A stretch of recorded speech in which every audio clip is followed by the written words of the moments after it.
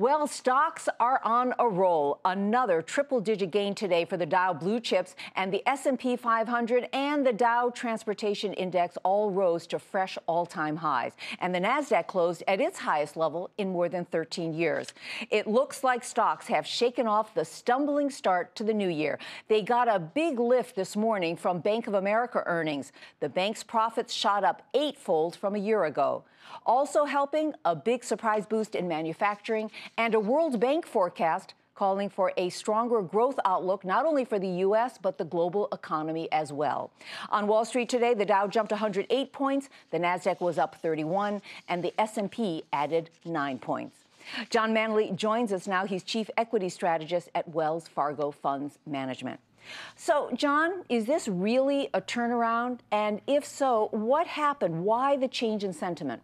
I think it is a turnaround. I'm not sure it went down all that much when you consider, but I think what's happening is we're starting to get information. We're starting to get data on what's been going on, and the profit numbers are good, and I think that's going to be a theme throughout most of the year. So, we've been hearing from many market strategists this year saying that fundamentals really count this year. So we got some good earnings news these past few days. If we continue to get good earnings news and some good economic news, what does that mean in terms of the outlook for the stock market this year?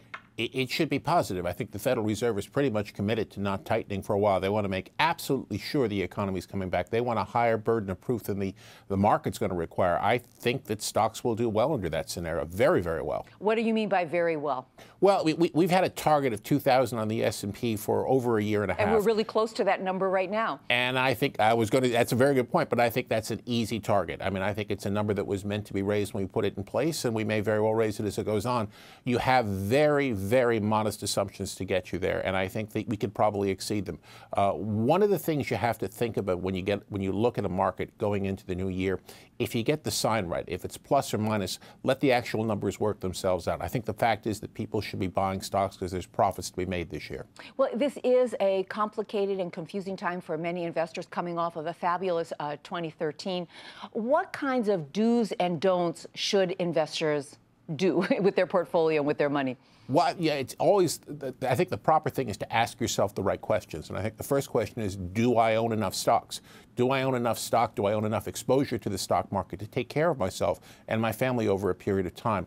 I think stocks are ultimately going to outperform. I think they may outperform this year. And then you have to ask yourself, is what's holding me back? What am I scared of? And is everyone else scared of that? Are these things that are already in the marketplace? And I think you can't look back. You have to look forward, and you have to accept what's on your plate. And I think what's on the plate is still very appetizing.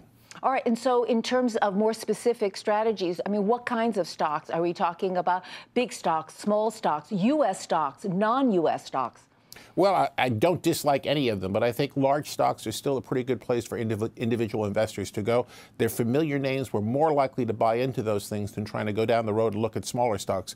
I think the U.S. is a great place to be. I actually think, in some respects, Europe may be better at the margin. It's been a cheaper market, but it's been cheap for a reason. That reason's going away. I think the European economy is beginning to recover after having been in a real slump for a while. I think they have some control over their destiny. I think we can see everything you mentioned do well, but I'd probably favor big. And if I had to choose between the two, which I really wouldn't, I think Europe may outperform the U.S.